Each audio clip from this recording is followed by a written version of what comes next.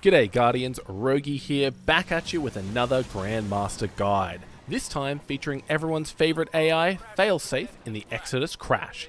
The Exodus Crash holds a special place in my heart, as it was the first Grandmaster I ever completed back in Season of the Hunt. It was a janky as heck run, all three of us using Lament to melt the final boss in that last room, cycling between Well and Bubble just to stay alive. I think I was running some weird top tree, void, wormhusk crown loadout. Safe to say it was a miracle we got the clear.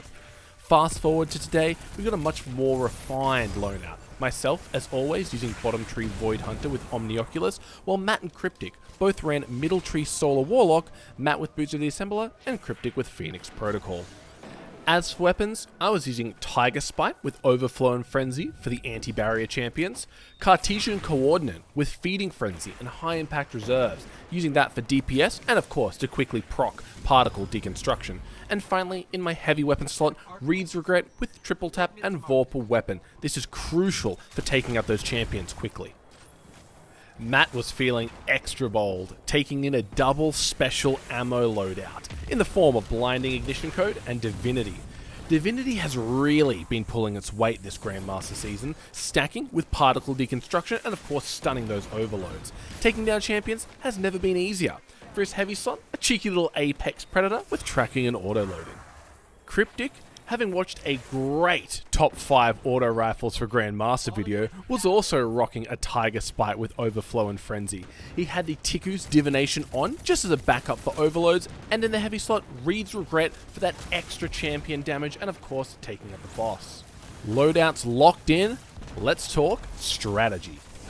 As you can see by now, we've been stealthing our way through the first section of the strike, hitting all the arc pulses along the way. After the first 5, we split up, Cryptic and Matt pushing forward while I stealth through and grab the second set of 5 pulses. A very boring but safe way to ensure you don't get cleaned up by any of the vandals and pikes along the way. We tried a few different ways to optimize taking out that first overload champion, but due to the energy field relying on the entire wave being cleared, the best way we landed on was taking them out front to back. The next overload champion is easy enough to take down. Honestly, your teammate shooting the trip mines pose a bigger threat than he does. Yeah, that's good. Way more efficient. Funnily enough, it's actually not. A handful of dregs and another lonely overload, and then it's on to the Protect Ghost room. This room can get overwhelming real quick if you do not deal with the overloads right away. We would start the encounter, send off Ghost, put down our first well and begin targeting the first overload in sight. Make sure your Divinity player is calling out which overload to focus so you can maximize your burst damage. Throughout the first part you'll be getting swarmed by melee wretches and overcharged shanks. Just stick to your well and you'll be fine. Take down those 4 overload champions and resume defending Ghost. If things ever get out of control, you can backpedal out of the hallway entrance and wait for your cooldowns to start again. This next part is crucial, as not only will it save you a lot of time, it will save you dealing with the headache of 2 anti-barrier servitors at once. Once you hit 50% on the progress meter, 2 barrier servitors will float down from the back of the room. As they are floating down, try to quickly pick one off, and if you're really on point, you might even be able to get that second one as well. Deal with the next wave of overcharged shanks, then turn your attention to the remaining servitor. You want to take it down quickly, because if you've been standing on that capture zone, get ready for another 4 overloads. We began to run pretty low on Divinity ammo right about now, so having Cryptic with Tiku's Divination was a great little backup to have for dealing with those overload champions. But as you can see, it's so much more difficult taking out these champions quickly without a Divinity. Speaking of the ammo economy, I actually really like and highly recommend running Special Finisher if you are doing something like Bottom Tree Void Hunter. The super, I find, just doesn't really have a place in most encounters in Grandmaster, and I'd much rather have myself a full Cartesian Coordinate and my Div player a full clip of Divinity. You know you are getting close to finishing this encounter when the 2 solar shielded heavy shanks arrive. Now, these guys don't really pose much of a threat, just so continue to focus on any remaining overloads. Finish progressing Ghost Scan and move on to the next section.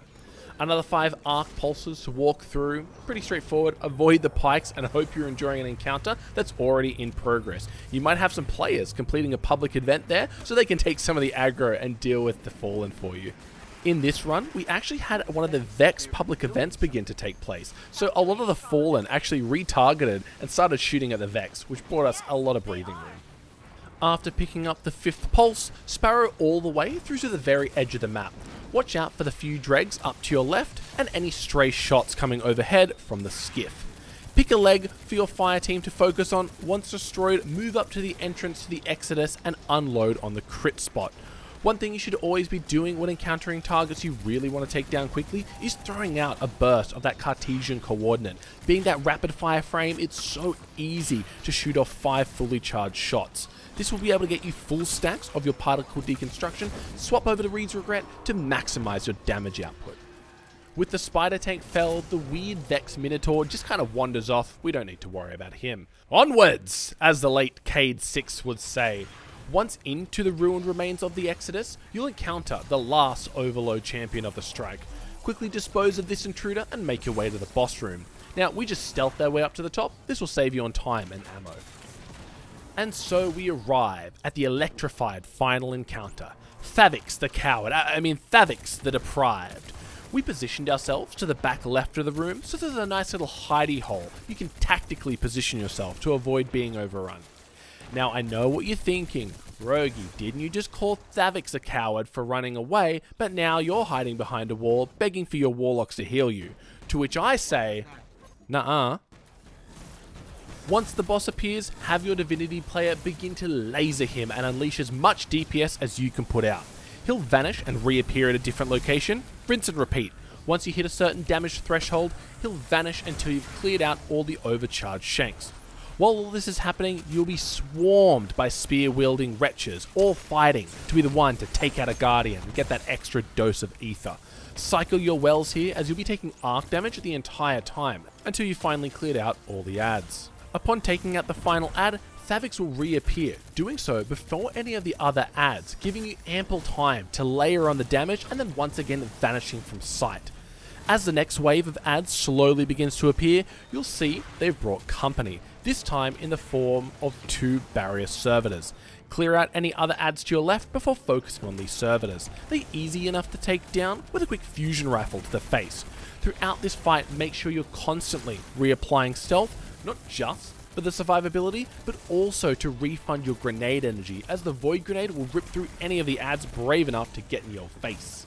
After this final wave of Fallen has been killed, the boss will switch from his range attack into a melee mode, and will try to rush you down. Keep your composure, pop down a well, and finish what you came here to achieve.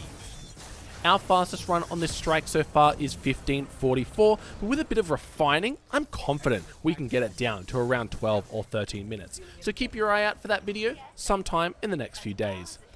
Thank you all so much for watching today, and as always, I'll see you in the next one, Guardians. And who's better than us? We're awesome. Yeah, I guess so.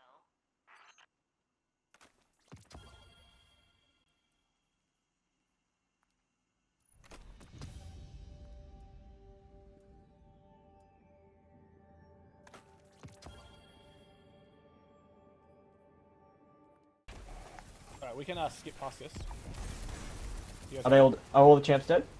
I can't see anything. Yeah. Are they? I can't Yep. Let's see. go. Go. Alright, don't Sparrow. What the f were you thinking would happen there, dude? I saw like a cruise out of there. What the f did you think would happen?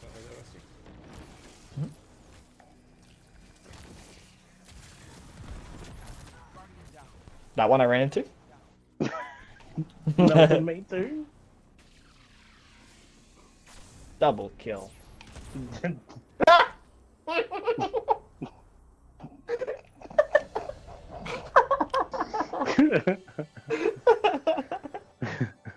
was a botched run.